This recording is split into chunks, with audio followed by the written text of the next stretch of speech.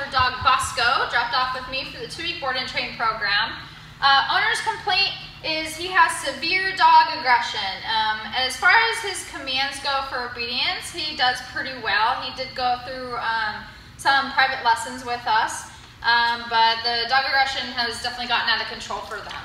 So that's something we're definitely going to focus on over the next course of the 2 weeks.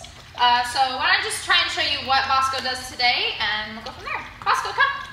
Bosco, come. Come here, buddy. Good. Sit. Good job. Good sit. Down.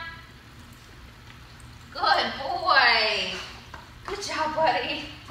Please. Bosco, this way. There you go. Good. Sit. Sit. Sit. Good job, buddy. Good.